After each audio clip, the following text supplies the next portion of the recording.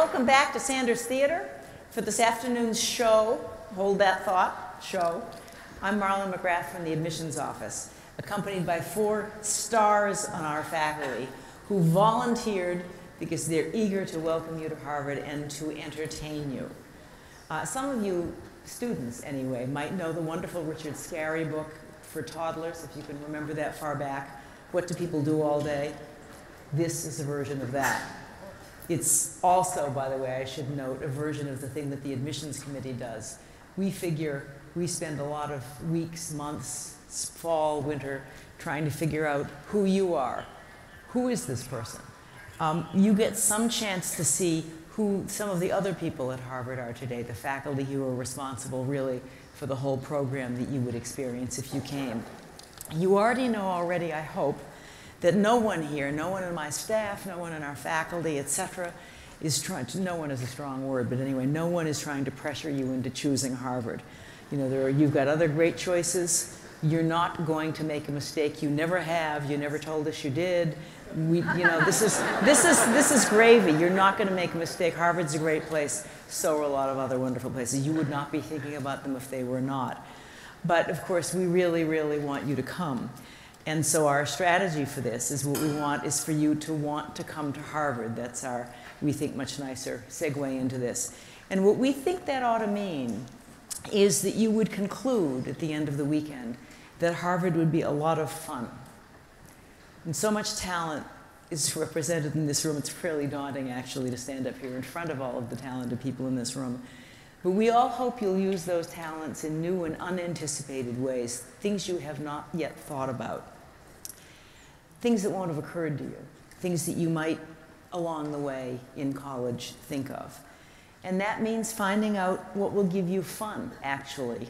I can't say that loudly enough, so I won't try, but it'll give you fun and pleasure and satisfaction. Don't assume you know that now as you enter college, Harvard or otherwise. But both to amuse you and to confuse you, which is the very, very Harvard thing to do, to amuse you and confuse you. If you like that, Harvard is a great choice for you. If you don't like amusement and confusion, think. You've still got time. Our faculty colleagues will give you glimpses anyway of what they do all day, and some glimpses, I think, of who they are anyway. And we hope you'll have fun watching them have fun. So, without further ado, I will introduce the first act, which will be by Professor Robert Louis, whose talk will be called Solving Global Challenges Through Collective Learning. Well, who is he? He is, among other things, professor of the practice of molecular and cellular biology. He's the faculty director of the Bach Center for Teaching and Learning, and he's the faculty director of the Harvard Alston Education Portal. Hold that thought, Harvard X, lots of online learning. He went to high school, I'll try to remember to do high schools for everybody, key thing here, at St. George's College in Kingston, Jamaica. His PhD is from Harvard, and he's taught our undergraduate courses since 1988. He's very well known also, hold this idea too, because none of these people has ever stayed in his or her lane intellectually. He's also known for his passion for art and merging that interest with cellular biology. So without further ado, having said I would not do this without further ado, you can now hear from Professor Louis, Solving Global Challenges Through Collective Learning.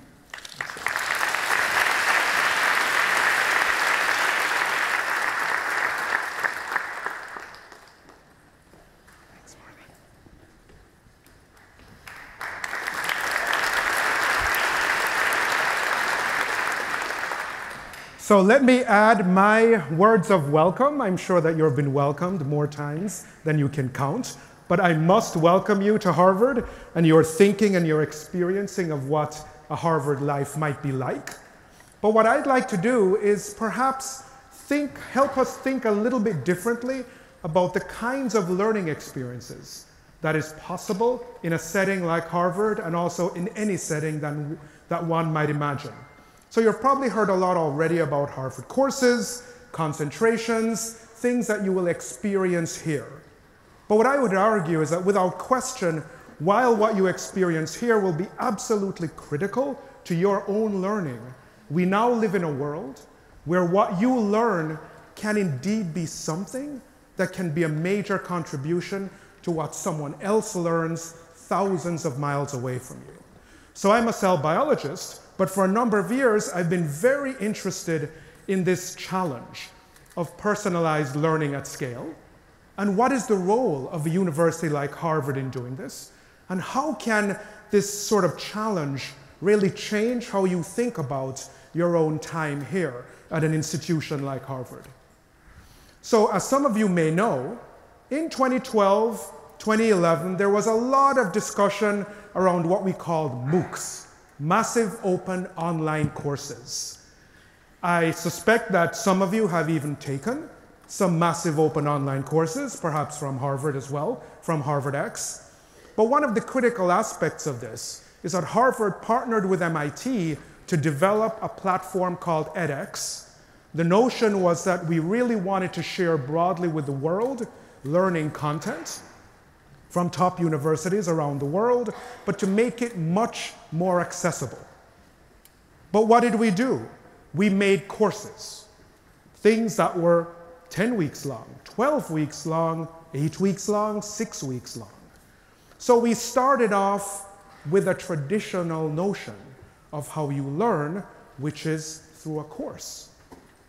So fast forward to now, after I founded and built HarvardX, what we now realize is that in fact, courses are incredibly important, don't get me wrong. You will have amazing courses here, but there are other ways in which you can learn that give you more agency, the ability to personalize in ways that perhaps we didn't have before.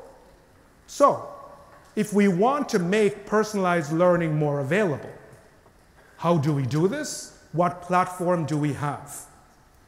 Well, one of the critical aspects of edX compared to any other course platform online is that we're open source. We're free. So what that means is that there's something called Open edX, and you see a bunch of numbers and words there. Open edX and edX together now accounts for roughly 60 million learners have engaged with the platform around the world.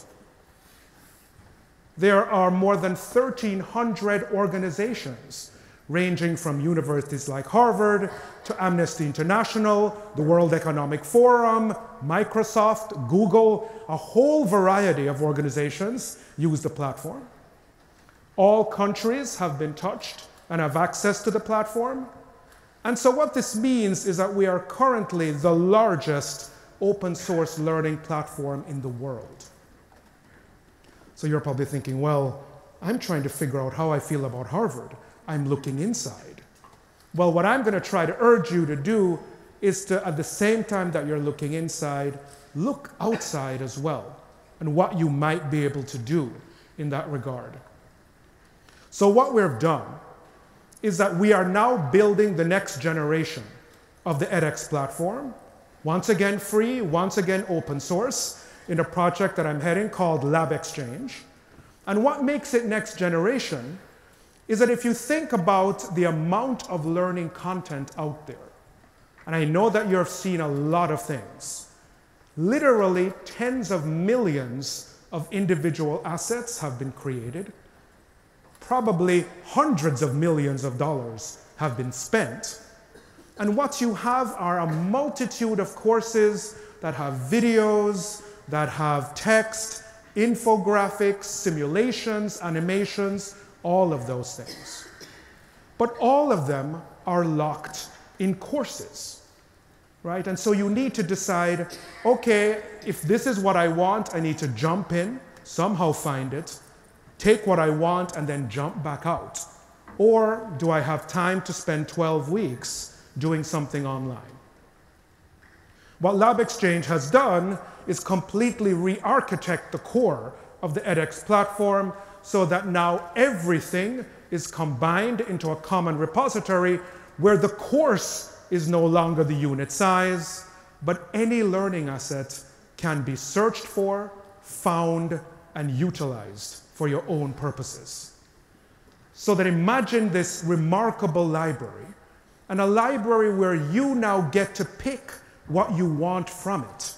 from a course at Harvard, a course at MIT, a course at Stanford, or some kind of open educational resource from Amnesty International, you can now bring it all together and put it together in a sequence of your own choosing. You can then add your own stuff to it. So let's say you're interested in studying, the impact of changing water quality on a particular organism that's important to you or that's local to you. You can take your own research, your own data that you might have gathered, and you can add this to what we call a pathway. Now, just putting stuff together doesn't tell a story. We all know that learning depends on narrative and being able to tell a story. So what the exchange does is allow you to add sort of interstitial material that lets you tell that story. So this allows you to personalize learning experiences for yourself, but this also allows you to personalize learning experiences for others. And this is where the collective learning at scale occurs. We are accustomed to sharing the products of our learning at best. We share the outcome of what we've learned. You want to make something, you want to do something, you put things together, you figure it out. I know you've all done this, and you end up with something at the end. It might be a physical product, an intellectual idea, a proposal, any of those things. And if you're lucky, maybe you can share that with the world. But how often do we get to share how we got there? Learning is not just the product. Learning is also the process. So for the first time, what we'll be able to do is take what you have brought together, take the narrative that you have created to do something, and now you can share that. We all stand on the shoulders of others. And we all hope, I think, that others will stand on our shoulders someday to do something great. Now there's an opportunity to stand on how others have learned to do something. So it's both the process as well as what the outcome might be. So what this allows us to do now for the first time is give a platform where individuals that are interested in doing something, to make a difference, to build challenges, to address challenges in some way, can now figure out what materials they need, utilize them, and share not just the outcome of their ideas, but what they learned. And that these pathways, as we call them, are something that an individual can share, a high school teacher can share with her class, a college professor can share with his or her class. It is now a situation where we've opened up and cracked open the process of getting to where we need to go. So, the world is a better place now in many ways than it was 20 years ago, 50 years ago, 10 years ago. But challenges remain, as I don't need to tell you. This is an opportunity for us to connect individuals across the world to allow them to address challenges. So right now, 50 undergraduates are working with me, building Lab Exchange, building content for Lab Exchange with another 30 graduate students. This is one of those places where we are not only thinking of students as recipients, but you're agents in building the possibilities that we hope to make available to the world. And the notion is that in time, every single student that does a fantastic summer research project in biology, in physics, in visual art, in government, in economics, will have the opportunity to put together how they got there and to share what they created. All tagged, all searchable, all findable, so that someone can stand on your shoulders when the time comes. So these nodes, as we sometimes call them, are really important. How do we connect these kinds of things? And so one thing we've done is to try to create an example of what is an innovation node that will take advantage of the platform to share ideas and proposals for a better world with the world. So there is a summer program that I run in Paris called the Biopolis. It's focused on biology and social innovation. And I won't go into all the details of what it does, but what it does in part, in its simplest form, is bring Harvard students and French students from Sciences Po and the University of Paris to use Paris as a laboratory to really interrogate ways in which life in an urban setting can be better. The first time I suggested this program, colleagues teased me and said, "You just want to spend a bunch of weeks in Paris." I'm like, well, you try having 48 students with you. That's not exactly a vacation, even though it is remarkably rewarding for everyone involved, I think. But what is important here is that Paris is one of, in some ways, the most contradictory cities. It is a museum city. It is beautiful. It's a tourist destination. It is also profoundly unequal. It is in turmoil. And I think now we understand with the Yellow Vest movement just how in turmoil it is. So it presents a setting that in some ways is so contradictory and so complex. What better laboratory do we have for students to work on making lives better in a particular place? The version of this in Boston will be launching quite soon with both cities being together. So we have done this now for 4 years. There are close to 50 design plans, and many of these so there are at least 8 startups have come from this, and a multitude of awards for the proposals have happened. One I will talk briefly about is Bubblebox. Bubblebox was developed by a team of Harvard students and Sciences Po students. And what Bubblebox does is ask the question, in a city like Paris, where refugee encampments are not allowed, where they are all ad hoc, where they have to move from place to place because they are frequently displaced from where they set their tents up, how do you deal with issues of hygiene, showering, laundry, all of that? So the team came up with an idea to take a shipping container, convert it into a truck that's entirely self-contained, water tanks, solar panels, a shower loop, laundry, all of it is contained in this box that is self-powered. And instead of thinking about building a center where the refugees go, this will go where the need is greatest. How do you fund this? You fund it by actually renting Bubblebox to large music concerts in Europe and elsewhere.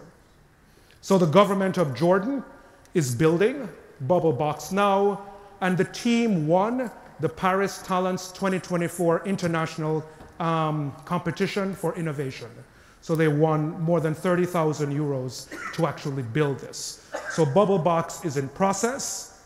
This is the kind of thing where you come here to make a difference, to do something like this.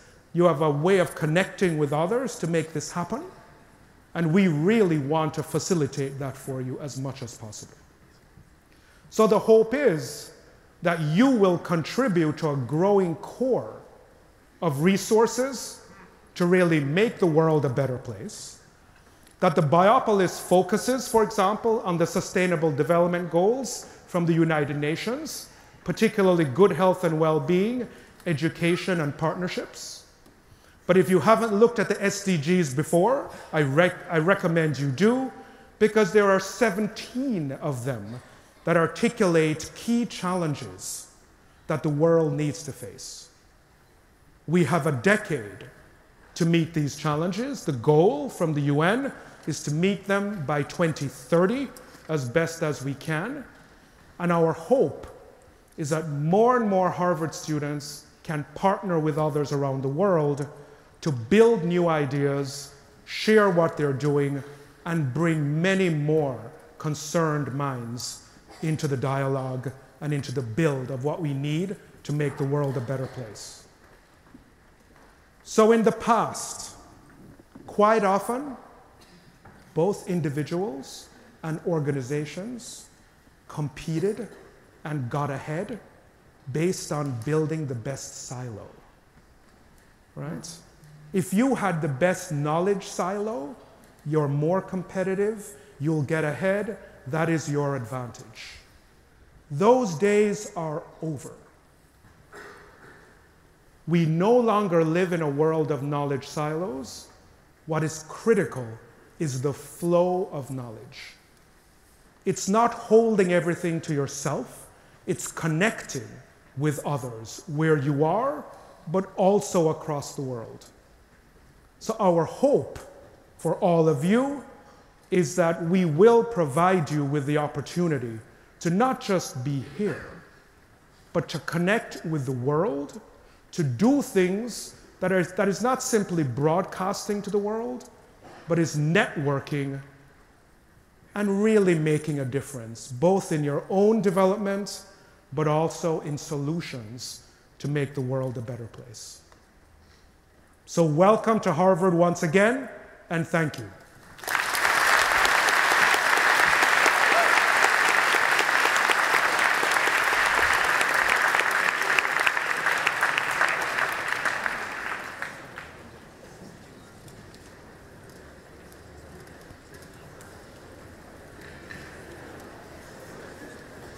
Rob, thank you. In our ongoing variety show, we will now have something completely different. As we always do, one thing is always different from another, so this is to shift gears as you'll do each time. Now I have the pleasure of introducing our colleague Melissa Franklin from the physics department, Mallinckrodt Professor of Physics. She's an experimental particle physicist who studies proton-proton collisions produced by the Large Hadron Collider. I hope that I said that all right. I told you that I would try to remind you or tell you who people were starting from high school at least. Melissa went to Jarvis Collegiate in Toronto for grade 9. Well, that thought too. She was one of the first 100 students at a free school held in the basement of the YMCA, where she spent a couple of schools before decamping and going to London to attend the Lycée Français de Londres. She has no high school diploma. We don't actually require a high school diploma. It turns out that she has an honorary high school diploma, as I gather, from a science high school in Worcester. There are many paths to being a particle physicist and many other things. She does have a Bachelor of Science from the University of Toronto and a doctorate from Stanford, entirely accredited place in the West Coast. She's worked at Lawrence Berkeley Lab. She's worked at lots of places, done an incredible, exciting work that always turns up in the newspaper and we gasp. She is the first woman to earn tenure in the Harvard Physics Department. I'm sure there are stories there. This is not the topic of today. She was part of the teams that discovered the top quark at the Fermilab and in Higgs boson at CERN. She will speak to us. Her title, and you, by the way, also have equipment for this event, is Measuring a Universe with Nothing in It. So I give you Melissa.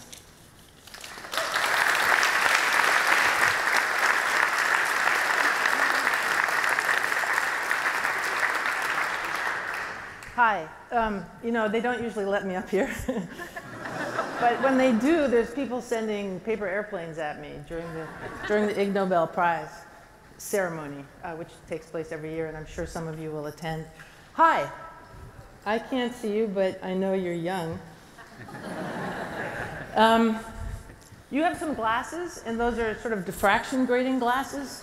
You don't have, you know, I just want to say, if you get bored with what I'm saying, just start looking up there, because it's really just very, very relaxing. But later, we're going to actually use them for a demo. But to begin with, I just want to tell you, I'm very interested in the vacuum, in measuring the universe with nothing in it. So I guess I should get the clicker. So this stuff, the apple, all that virus, I'm not interested in that at all. It's stuff. I get that out of my universe. Now here's an atom. The atom has, you know, a nucleus, and it has electrons. And the nucleus is made up of protons and neutrons, which have quarks inside, which I'm sure you know. And I'm interested in the quarks. I really like quarks, but I'd like to have the universe without any atoms in it. Here is my world. So if you think about me, my name is Melissa, you would look at the quarks, all the quarks that exist in the universe that make up all the matter, and all the leptons, electrons, etc., neutrinos, and all the forces that hold all those particles together to make matter and black holes and stuff. Here's what you would find. And unfortunately, I'm really old, but I was not a part of finding the charm quark, the C quark. And I was not a part of finding the bottom quark, but almost. But after 25 years of trying, I was on a team that found the last quark. You can't find one. It's over.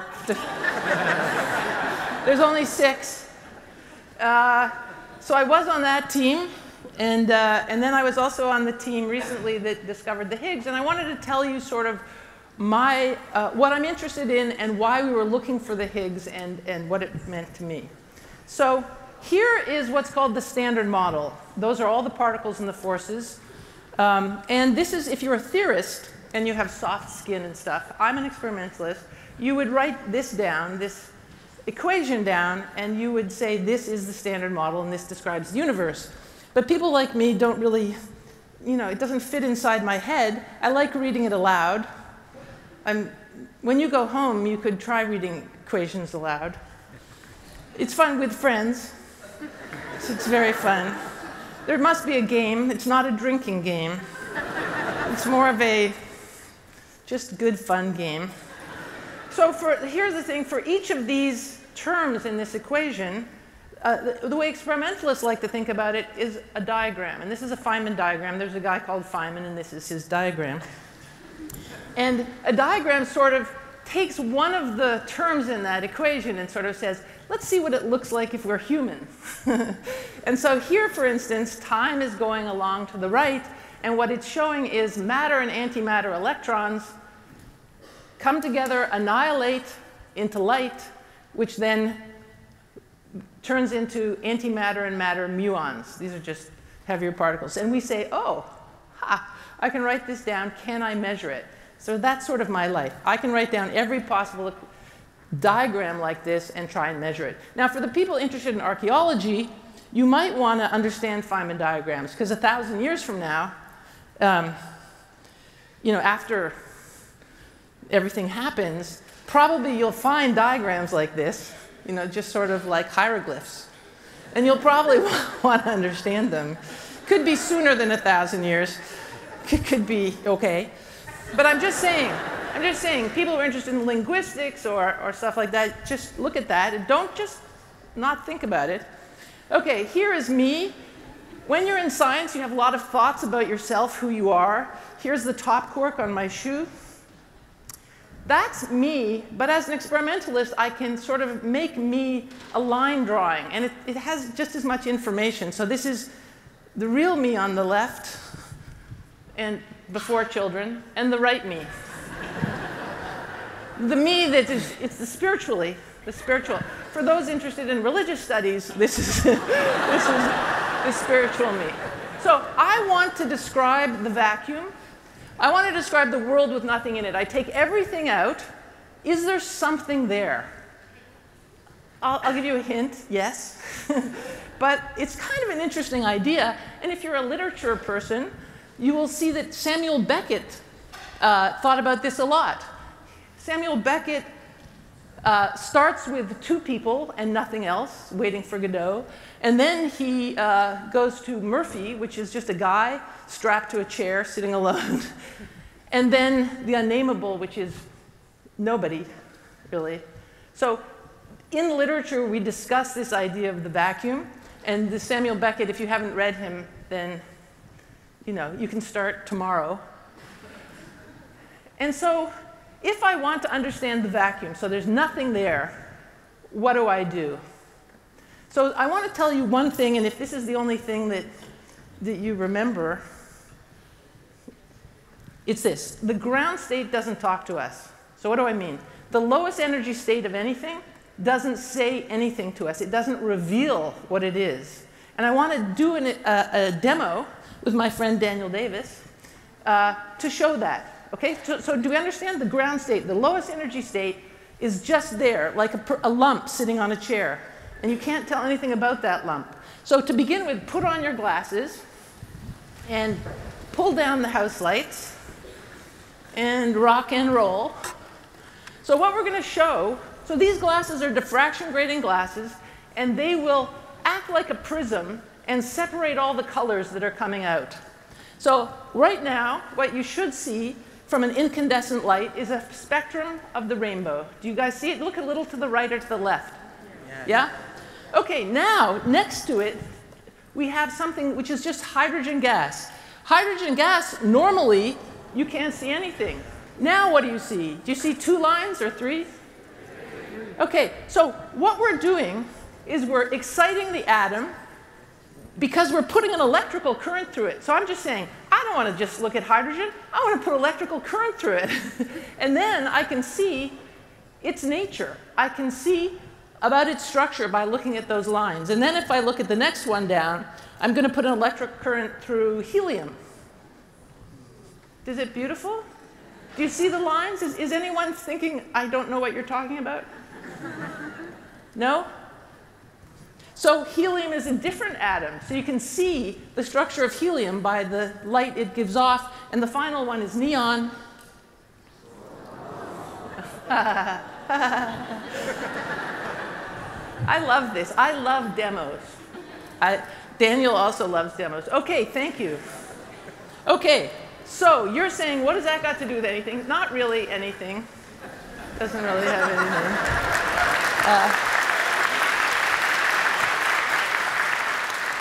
OK, it doesn't have anything to do with anything, but here's the thing. I want to understand the vacuum, but I'm going to have to excite it. OK? If I want to understand the structure of the vacuum, I'm going to have to excite it. So there is this guy called, he's a theorist guy, the cute ones, called Peter Higgs. And he solved this theoretical problem. And in order to solve the problem, he had to introduce something called a Higgs field. OK? So let me just say, this is how we understand the Higgs field. You have, remember the Lagrangian? Remember that equation?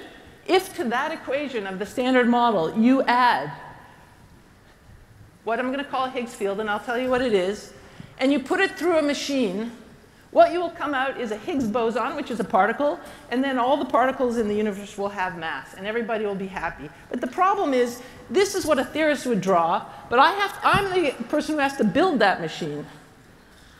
OK? So that machine takes the Higgs field and puts an electric current through it. So what's a field? Is this too boring? Are we boring? No, we're not boring. OK. So this is a wind map of America.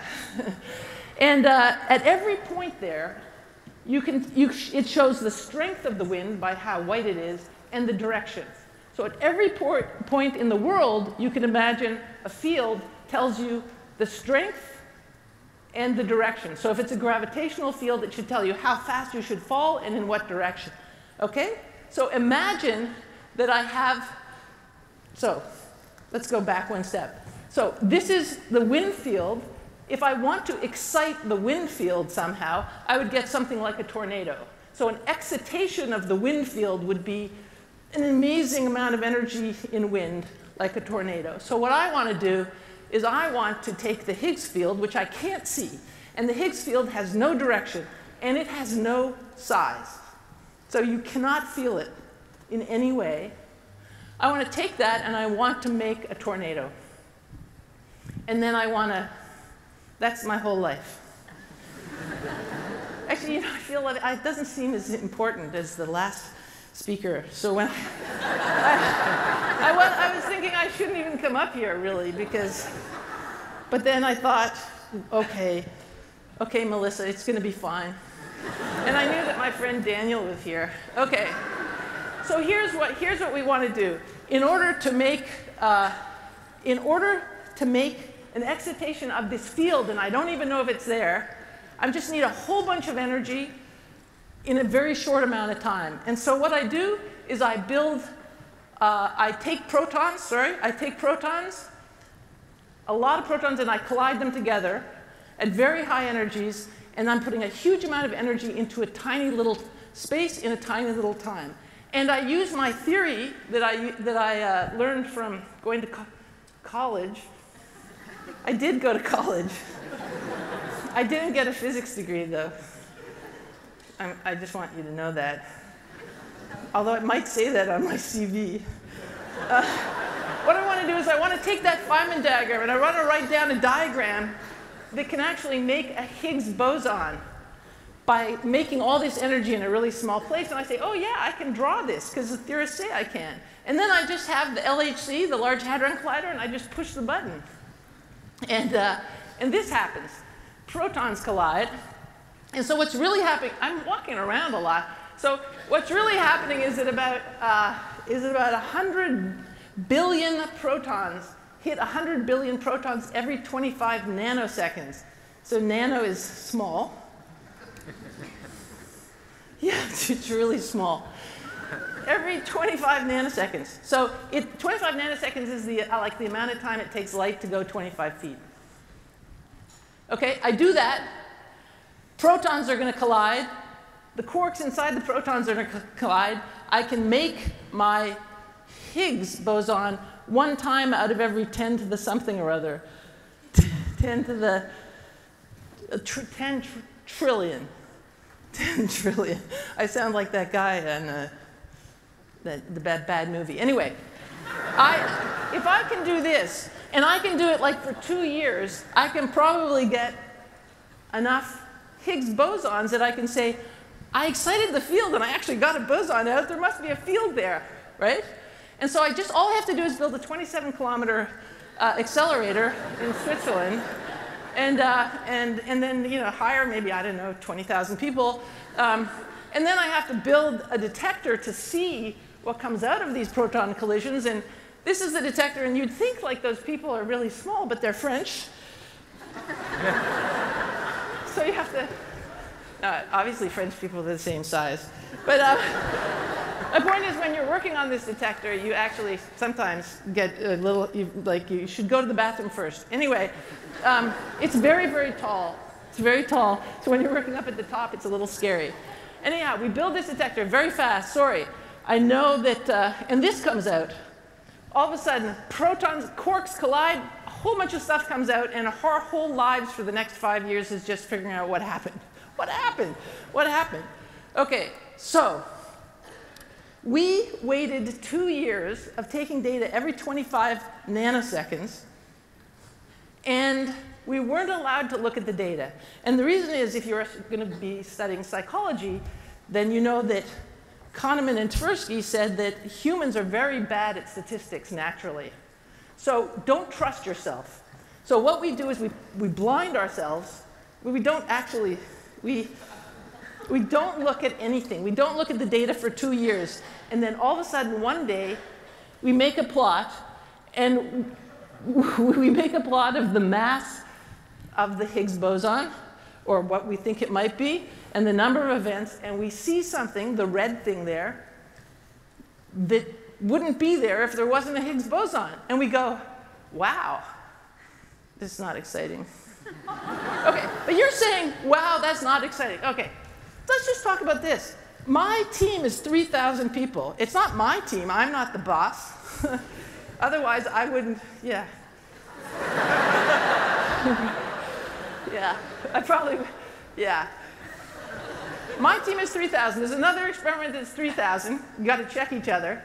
That's about the whole Harvard undergraduate class. Imagine that everybody in the whole class, I mean, like not just 1, 2, 3, 4, all of you, we're all working on the same project. That would be weird. It's a lot of people, so I don't even know who I am, unfortunately. And this is how I feel afterwards. Now I know everywhere in the universe,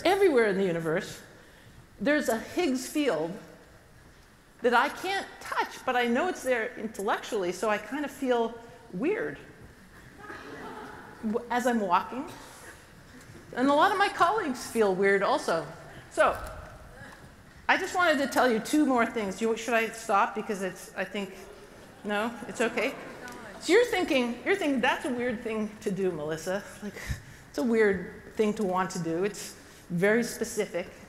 But I kind of wanted to tell you what the whole project was of physics. So it turns out that Harvard has a thing called the Harvard Lampoon. Has anyone ever heard of it? It's the humor magazine and various other things. And there was a guy many, many years ago, a guy called O'Donnell. And he decided that he wanted to write down the laws of cartoon physics. I thought that was kind of interesting, right? He didn't make them up, he just wrote them down. He turned out to end up writing for David Letterman and it's Saturday Night Live and stuff. But what's interesting to me about his laws of cartoon physics are what is the overarching idea of physics? If we put all the things we know together, what do we find as an overarching idea? So what is the overarching idea here? Well, the first law is gravity doesn't work until you look down. So I'm going to show you 3 laws, and then we're going to come up with the answer. As speed increases, objects can be in more than one place at the same time. And an anvil always falls slower, more slowly than any person. You guys have watched TV. A lot of Harvard students haven't, but just pretend you have. So what is the idea here? Why are these funny? And Walt Disney says this. Oh, Walt Disney. Impossible cartoon actions will seem plausible if the viewer feels the action he is watching has some factual basis. For example, the idea that pulling a cow's tail could ring a bell hanging on her neck may seem far-fetched, but it has some basis in fact. There is an anatomical connection between the bell here and the tail here. That is the spinal column. And so it seems entirely plausible that pulling her tail would ring the bell.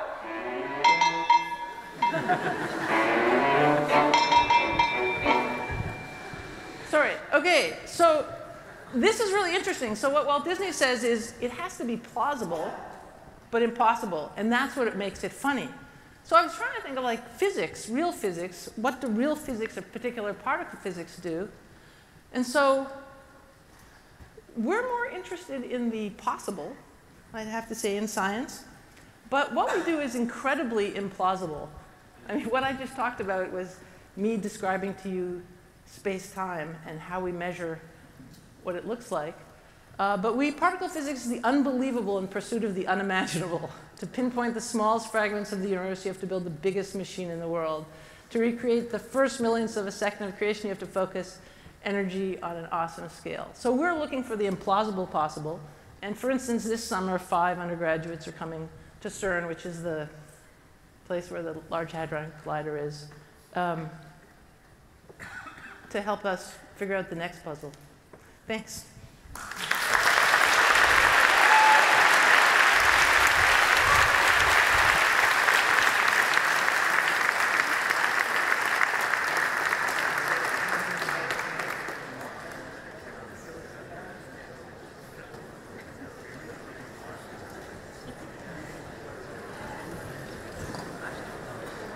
Thank you.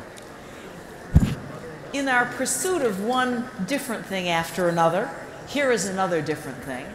Robin Kelsey is professor of history of art and architecture. He's the dean of arts and humanities, actually, at Harvard. He's the Shirley Carter Burden Professor of Photography, one of his specialties. And he does a lot of other things. I won't list them. But he is among those other things, a faculty associate for the Center for the Environment. A lot of things are connected at Harvard. I think you're figuring that out. He's also a member of the Kirkland House Senior Common Room. He went to Marshall University High School in Minneapolis, which closed in 1982. So today we have, I think, no new graduates from there, I assume. He has a BA in art history from Yale, another fine accredited place in Connecticut, and a PhD from Harvard. He has a JD from Yale Law School, and I've come to understand that you can never have enough lawyers. And so that's a terrific extra thing. Again, I told you that none of these people has stayed in one lane, and he has not either. He's been in our faculty since 2001. He has a wonderful course called The Art of Looking, and he teaches lots of other things as well, but that's not the subject of today. The subject of today, he calls it, remember this, perhaps some distance between titles and talk, no reason why they should correspond exactly, but he wishes to speak about the future of cultural space. So without any further ado.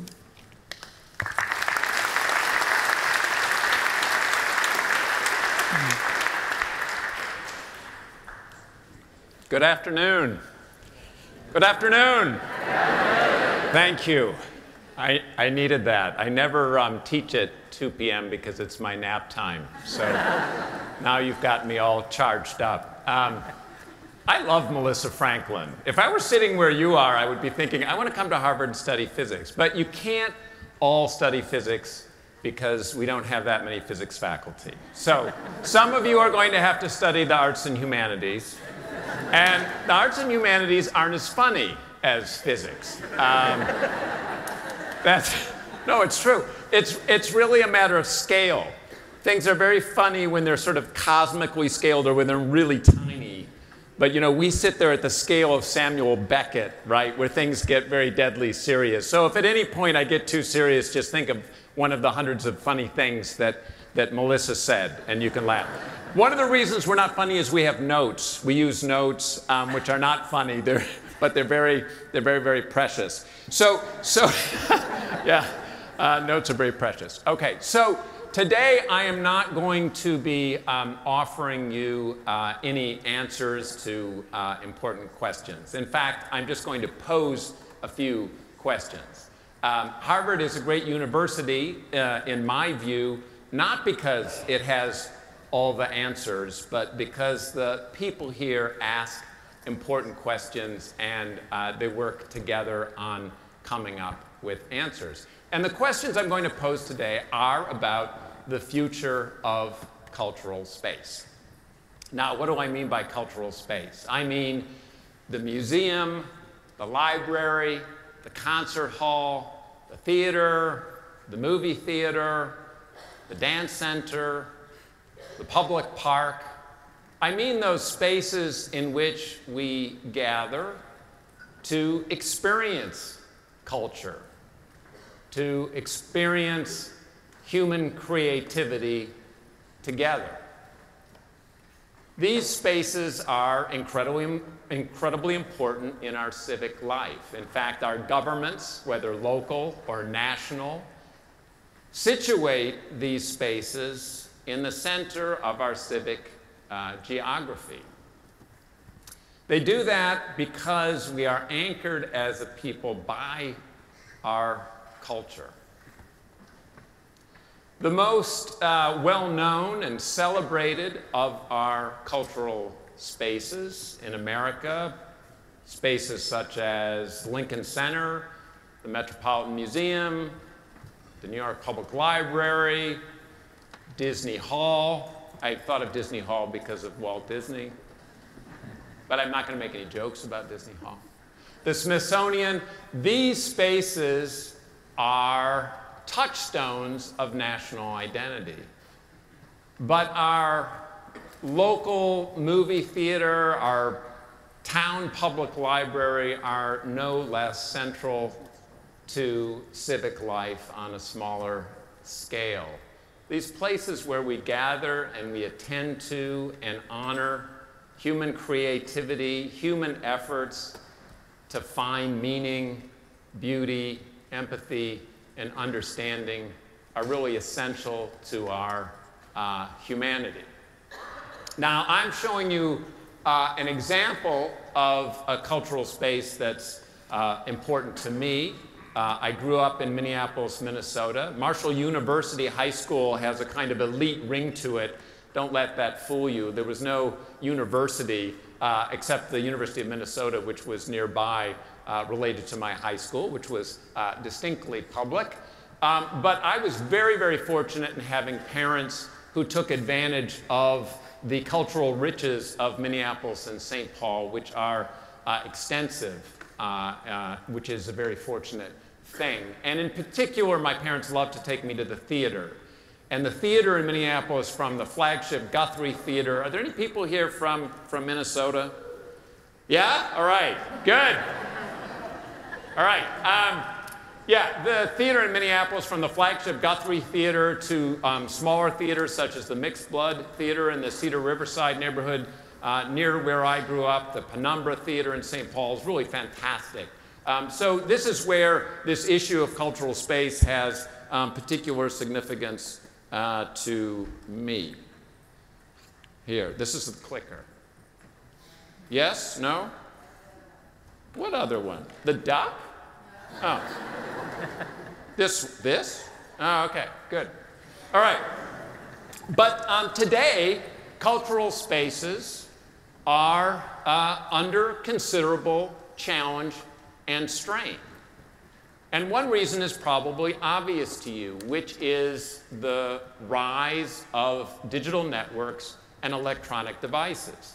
Those in charge of our libraries are wondering, what is a library when our smartphone can bring us more information and knowledge than thousands of books ever could?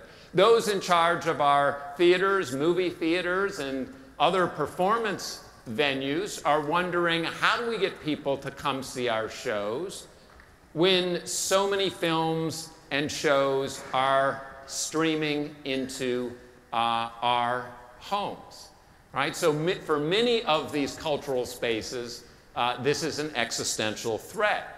But even for our cultural spaces such as the Art Museum that have an easier time making the case that they are delivering unique experiences to visitors, patterns of usage are changing radically in this digital moment. In particular, the popularity of social media and the selfie have very much changed the experience of art museums, and museum directors and staff are scrambling to negotiate this different way of being in the art museum. Exhibitions are being arranged to accommodate the making of selfies, and even new museum spaces are being designed to accommodate the making of selfies. Restaurants, which can be cultural spaces in their own right, are thinking about questions of lighting and background and the extent to which that they can make the culinary offerings more Instagrammable. No, I kid you not. I kid you not. In addition, cultural tastes and desires are changing. Many traditional forms of culture require people to sit still, like you're doing, and pay attention, as you seem to be doing, which is fabulous, for long periods of time, to go see the ballet or the opera and so forth. In fact, this particular lecture style, the kind of TED Talk 10, 15 minutes, right, was unheard of 30 years ago. You would have had to sit through us going on for an hour, right? So attention spans, demands for interactivity, right, are changing. When people become more accustomed to these fluid and flickering screens and with their interactivity. So this is changing demand in cultural spaces as well. Although I'm not saying in this that young people don't have the attention span to go to the opera and so forth. I actually think a lot of that concern has been overblown, but nonetheless, these are important considerations. There is also the exceedingly important issue of inclusion. Whose culture gets exalted? Who gets invited and welcomed into our cultural spaces? Who can afford to buy a ticket? Many of us are deeply concerned with the urgency of making our cultural spaces more welcoming to more people. And I show you a scene from Lin-Manuel Miranda's brilliant musical Hamilton, which is in fact a very complicated emblem for this issue. Right? On the one hand, it tells a historical story that principally involves white men and women. On the other hand, the casts are predominantly people of color. On the one hand, it brings a kind of rap or hip-hop sensibility to the mainstream of Broadway. On the other hand, the ticket prices are so high that unless you're wealthy, you can't possibly attend without considerable sacrifice. So these challenges are formidable, and they have led me to become very interested in the future of cultural space. How do we address these challenges? How do we design cultural spaces for the 21st century? I've come to this interest in part through becoming, gasp, an administrator. Because I'm really trained as a historian of photography, so I'm trained at looking at pictures and considering historical evidence. I have no training in, well, I have training in law, but that's kind of accidental. I don't have training in architectural design and planning, but I have been brought as an administrator at Harvard, as someone who serves on all too many committees, are brought into teams that have designed new cultural spaces here. So I was part of a team that created a new art lab across the river, officially opening in September, but it's already being used. A fabulous new facility for experimentation in the arts where works in progress are shared with various audiences. I was part of a team that renovated one of our museum buildings to add new spaces for art making, for architectural design, and for art history. And I'm currently part of a team that is working on creating a new home for the American Repertory Theater across the river. And this is incredibly exciting work, and I'm incredibly grateful to be a part of it. It has convinced me that it is very important for Harvard to revitalize its cultural spaces. But more important, it has convinced me that the design, and I mean that conceptually as well as architecturally, the design of cultural spaces is one of the most pressing and vital questions of our time. Now, you know, why do I say it is vital?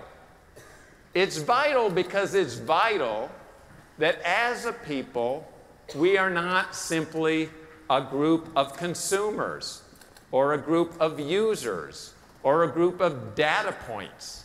It is really important that we are bound together through culture and through the mutual recognition of the importance and value of cultural difference. And I do not believe, as connected as Rob Lew is going to make us, and I'm sure he's going to make us very connected, I believe we still need to come together bodily, physically, into places to experience one another's humanity and to experience the power of culture to bring us together. So to my mind, this is an exceedingly important question. Now, when I come across what I think is a really interesting new question, I am reminded again of how great it is to be at Harvard. And on this occasion, I accidentally had a conversation with a colleague, a professor named Gerald Caden in the Graduate School of Design. Turns out he was thinking about these same questions about the future of cultural space. And within about an hour, scribbling on stray pieces of paper, we decided that we should really work on this problem together. And one of the great things about universities is that they have a tremendous engine of intellectual inquiry. And that engine is called the classroom. So this fall, rather belatedly, Gerald and I put together a general education course on the future of cultural space. We submitted it at the 11th hour, crossed our fingers, and fortunately it was approved. So we taught it this spring. It was a course we limited to about 30 students because it was really an experiment and we wanted to create a kind of seminar-like atmosphere. And each week we thought about a different cultural space. One week the library, another week the museum, another week the public park. And each week we brought in a leading expert in the design or the oversight of such a cultural space. So some of you may know the Shed opened to enormous publicity in New York City. Well, Liz Diller, who was the principal architect of the Shed, came and spoke to our class even as this hubbub was taking place. And she talked about the fact that the Shed was designed around the wheels that move this enormous skin backward and forward so that you can have an enclosed interior space or you can have an exterior space. We had Mitch Silver, who is the head of the New York City park system, come and talk about public parks as cultural spaces and the art projects that he is overseeing. We had Joanna Vincent, who is the new executive director of the Toronto International Film Festival, come to talk about the future of the movie theater. We had Rebecca Robertson, who runs the Park Avenue Armory in New York, come and talk about the Armory, which is a regeneration of an obsolete space, which is a type of cultural space that we were very interested in. And so these practitioners would come, they would speak for about 30, 40 minutes, and then for about an hour and a half, they would be grilled by the students and by Gerald and me about what are we to be thinking about as we design these spaces for the future. And teaching this class has been exhilarating. I have to say, I'm sure you have many choices of places to go, but I don't think that you can teach this course at pretty much any other institution. Maybe Yale could pull this off. But it is incredible when you invite people to come to Harvard. Who comes? I mean, I said to Gerald, do you really think Liz Diller is going to come like within 2 weeks of the opening of the Shed to talk to our class? And Gerald said, this is Harvard. She'll come. And what's great is that,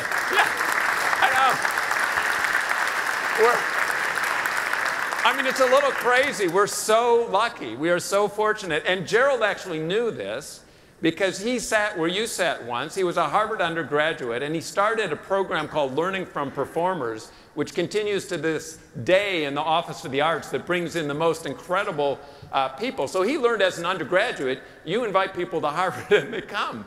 So we've just been doing this together. It's been incredible. And what we've learned is that there are key issues, dilemmas, conundra around the designing of spaces for culture of the future.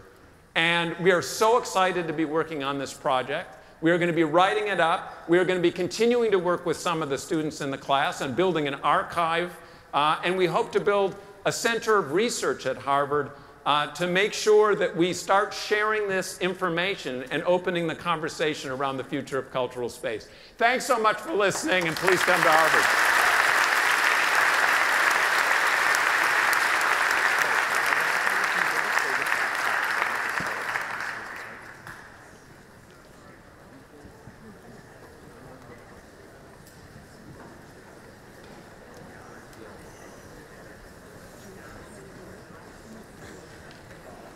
I promised you a succession of totally different things from each other. And the last totally different thing, I'll start with who are you anyway? Remember that was one of the questions.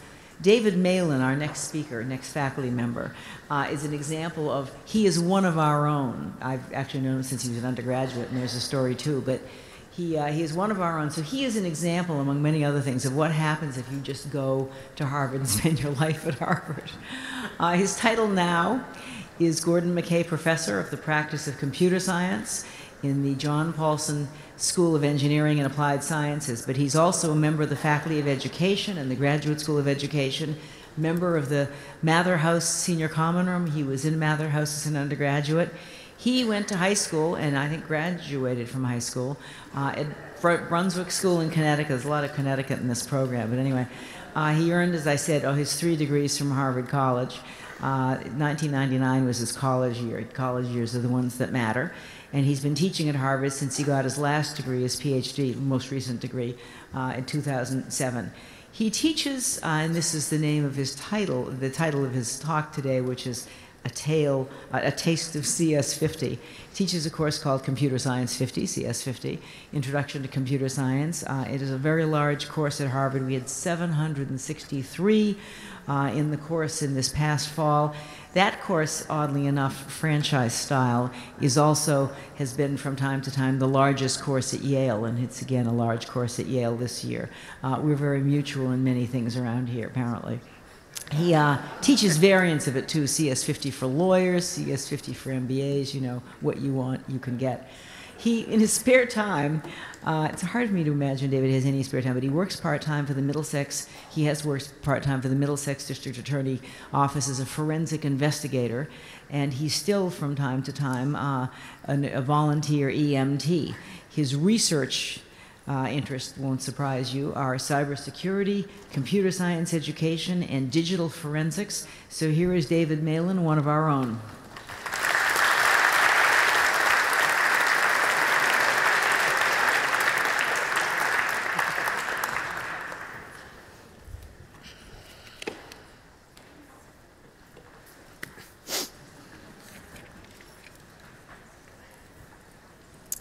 Thank you to Marlon. So I was actually just back in Connecticut at my high school for the first time in years recently, and chatting with some of my successors about where I made my way in life and what I really didn't do actually in high school. In fact, I gave a talk about all of the studies that I didn't discover when I was back in high school, because I still remember kind of wandering around the hallways when I was last there, looking in on various classrooms where I'd spent a lot of time, that there was one in particular that I spent no time in, and that was the computer science lab. I still vaguely remember kind of peeking through the glass of the window when some of my friends were taking their introductory computer science classes, but I had no interest in it, honestly. I just assumed it was all about programming in like C++ or Java, whatever those were. But it just didn't seem all that interesting to me. And anytime I did look in, all my friends had like their heads down, kind of typing away, doing whatever it was they were doing. And so I focused on like history and English, and constitutional law was my favorite class in high school. And so when I got to Harvard some years later, I kind of just stuck with where I was comfortable. I felt like, well, I hadn't studied CS in high school, so all the other students who are taking CS here surely have a leg up and know way more than me. So I figured out, I kind of thought of it too late. And there was this course, CS50, my first year here, and you know, it had this alluring reputation. There were a lot of students in it, but it really didn't seem like it was for me. I wasn't really a computer person in that way, and I felt like I was behind. I didn't want to hurt my GPA by taking something so unfamiliar to me, and so I stayed within my comfort zone, and I took more history and government classes, and I sort of declared my major to be, or concentration, to be government. And it wasn't until sophomore year when I finally got up the nerve to shop, so to speak, sit in on a class before you officially register, this class called CS50, and I only got up the nerve to register for it officially because the professor at the time let me sign up for it pass-fail. So no harm to the GPA. I was really able to explore really well beyond my comfort zone. And honestly, within weeks, I realized for the first time in like 18 years that homework can actually be fun. And if you find the field that's of interest to you, whether it's CS or anything else, by exploring things that you're not familiar with right now, you might have the same experience I did of going home on like a Friday night, the problem set or homework assignment had just been released at like 7 p.m. every Friday night, and I would spend the entire evening on my laptop working on CS50's programming assignments, because I finally realized what it was. And programming itself is not the ends of a course like this. It really is just about problem solving. And so quickly did I realize, wow, I can use these kinds of ideas to go solve problems in other courses, to be more efficient, to be more creative. In my extracurriculars, I realized, wow, I could now build some application to now make processes more easily accessible on campus, like the intramural sports program was able to overhaul just with a little bit of computer science. And if we kind of distill today what took me all too long to discover, problem solving really is kind of a picture like this, where you have some inputs and the goal is to achieve some outputs, and that in some sense really is computer science. And programming and a lot of the particulars that you learn in the classroom are really just deeper dives into this very simple idea. But how do you get to that point of actually solving problems? Well, I eventually realized that you needed to do two things. One, you needed to represent these inputs and these outputs. That is, we just all have to agree how to do it. And then you actually have to do something with those inputs to get those outputs, and therein lies the problem solving. And so how do you go about representing information? Well, I could represent information, all I need is some kind of input, right? And here's the power cord to my laptop. And honestly, even if you have no idea how your computer works, odds are you appreciate that this is pretty integral, having somehow electricity, some physical input come into the computer. And if you unplug it, it's off. If you plug it in, it's on. And batteries, of course, can persist this here too. But off and on maps really cleanly to what you all probably generally know to be true of computers, in that they only speak what language? Binary, bi meaning two, mapping to this concept of off and on, or as a computer scientist would say, 0 or 1. Right? That's why we have zeros and ones at the end of the day, because the simplest thing to do electrically is to either turn the power on or turn the power off, 1 or 0. We could have called it A and B, but we call it 1 and 0. But if all you have in a computer is the ability to sort of turn it on or turn it off, or to store some value, kind of like a light switch goes on or off, how can you possibly do anything interesting or solve problems? Well, let's just consider like a light bulb here, right? This has some power. It happens to have a battery. And if this thing is off, we'll just call it a 0. And if this thing is on, we'll call it a 1. So now we have a single switch, or what's known in computing as a transistor. In fact, inside of your computer are lots and lots, millions of transistors that just turn things on and off. Well, if I have just one of these, I can only do 0 or 1. That's not all that interesting. That would seem to give us 2 problems total to solve. So how can we count higher than just 0 or 1? Well, I might take 2 of these or 3 of these and maybe start doing things a little more methodically. So I could do 1, 2, 3. So now I can clearly count as high as 3, but that would seem to be it as well. But no, computers are a little smarter than that, and we can actually adopt patterns of on and off, right? So this now I'll claim is 0.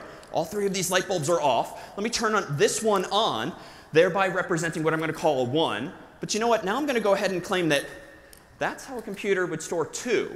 It would turn a different light switch on, the second one. And you know what? If it turns the first one back on, this is how a computer stores a 3. And now just take a guess. If I do this, uncomfortably, what is the computer perhaps now storing? 4. This happens to be 6. This is now 7. Why? Like, how did I choose those particular patterns? Well, it turns out this is something that all of us are probably really familiar with. If you think about our sort of grade school understanding of numbers, if I draw something on the screen, quite simply, like this pattern of symbols, 1, 2, 3. This is, of course, 123. But why? Because all of us just pretty instantaneously did the mental arithmetic of this being the ones place, this is the tens place, this is the hundreds place. And then what did you probably do in that split second? Well, you did like 100 times 1 plus 10 times 2 plus 1 times 3, which, of course, gives you 100 plus 20 plus 3, or 123. Now, that's a bit of a circular argument, because that's kind of where I started. But now these symbols, these curves on the screen, 1, 2, 3, actually have now meaning that we've all agreed represents the human number 123. So computers are actually fundamentally the same thing, and in some sense they're even simpler than us humans in the following way. If you have the same number of placeholders, and we write down, with great difficulty, if we write down, say, 3 places, or 3 light bulbs, if you will, but doing it now textually, and I write down, for instance, 0, 0, 0, you can probably guess that in the world of computers, if you've got 3 switches that are all off, this represents the number 0. And if I turn one of these light bulbs on, so to speak, this, of course, as before, is going to be the number that I called 1. Well, if I now do not just change this one, but change this to a 0, and this is where maybe my light bulb pattern's got a little non-obvious. Why is this 2? Well, it's the same mental arithmetic, but just with different places. A computer doesn't use powers of 10, so to speak, 10 to the 0, 10 to the 1, 10 to the 2, but powers of 2. So this is 2 to the 0, or the 1's place. This is 2 to the 1, or the 2's place. This is 2 to the 2, or the 4's place. And so you just need to turn these light bulbs on and off based on this kind of pattern to get whatever number it is you're interested in. So this is 2, because it's 4 times 0 plus 2 times 1 plus 1 times 0. Why is this 3 when I turned 2 light bulbs on earlier? The same reasoning. And what's the highest I can count with just 3 light bulbs, or 3 zeros and ones? 7 just because you got a 4 plus a 2 plus a 1 and so forth. And what would happen then if I wanted to count as high as 8, would you think? Yeah, you need to add another place, or really you need more physical hardware. And this is why your computer can only count so high or store so much information. You need an additional light switch, or another transistor, if you will, to actually store additional information. So that then is binary. If you've just kind of known intuitively computers only speak zeros and ones, why? Well, that's because they start with electricity as their physical input. We humans have just all agreed to represent values in this way using binary by just having these patterns of zeros and ones. But that pretty much makes for a very expensive calculator if all you have are numbers. So how do you get from numbers and from electricity to now letters, say, of the alphabet? What could we do? How do we now enable spreadsheet programs and word processors and text messaging and email clients and the like? What can we all do if our only input is electricity, or in turn, zeros and ones? Say again? Yeah, we can just assign number values to letters. So you know what we could go ahead and do? And if we want to represent letters of the alphabet, as before, the only goal at hand is to just agree on how to represent that information. So let's pick a few letters of the alphabet: A, B, C, D, E, F, G, H, I.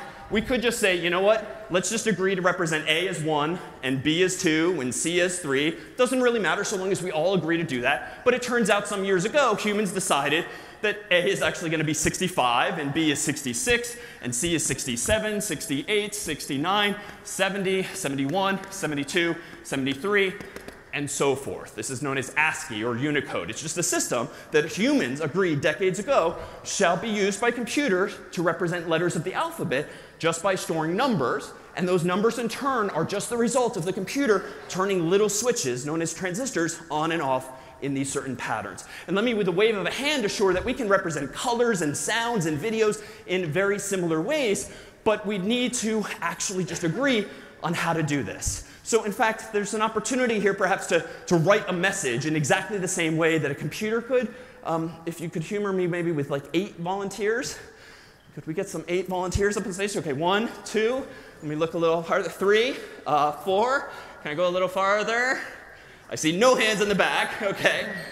There we go, 5, 6 over there. I see someone pointing at someone else. Come on, 7, and let's go 8 over here. Come on down. And I just need you to go ahead, if you could, and stand beneath these placeholders here on the slide, which I've gone ahead and rotated just so that they fit a little more visibly on the screen. Come on over. What's your name? Matt, come on over and stand under the 128. What's your name? Mira? David? David, nice to meet you. Hello. David, nice to meet you. And Anisha, David, and Monica, nice to meet you. And what was your name? Shreyas, nice to meet you as well. So each of these guys is going to have to scooch a little closer to each other. And you know what? If this isn't too much effort, could we actually get 8 more volunteers? Now that you know what you're okay, now everyone's hand goes up. Okay, 1, 2, 3, 4, 5, 6, 7, 8, if you could. Come on down. We'll do this round more quickly. And what you'll notice now that we have a byte's worth of volunteers here. What is a byte? A byte is just 8 bits. It's a more useful unit of measure than just a 0 or 1. And notice the terminology here too. A bit, a 0 or 1, is a binary digit. There's the etymology of just that simple phrase. And a quick hello to AJ, David, Ajay, David, nice to meet you. Nice to meet you. Nice to meet you. Nice to meet you. Nice to meet you. David, and nice to meet you as well. Here we have our second byte of humans. And what's that? We have a 7 right here. 1, 2, 3, 4, 5, 6, 7. 1, 2, 3, 4, 5, 6, 7, 8. We have a bug. Here we go. Come on up. Thank you. Thank you very much. In computer science, that's an off by 1 error. What's your name? Helen, David, nice to meet you. Go ahead and join, I guess, this group right here in the middle, if you could. So these folks here, hopefully, do you have cell phones on you? Key detail I probably should have mentioned earlier. That's okay if you don't. That's right. That's okay. We're gonna recover. Whoever doesn't have a cell phone is now gonna get a flashlight. Okay. Let's do this. Okay. Key detail. Sorry, you can go ahead and turn that off. I'm gonna cross my fingers here that we have enough light bulbs. Hang on. Let's go ahead now and turn on, if you could, 3 light bulbs here. So you don't have your phone? Here is a nice iPhone XS. Okay.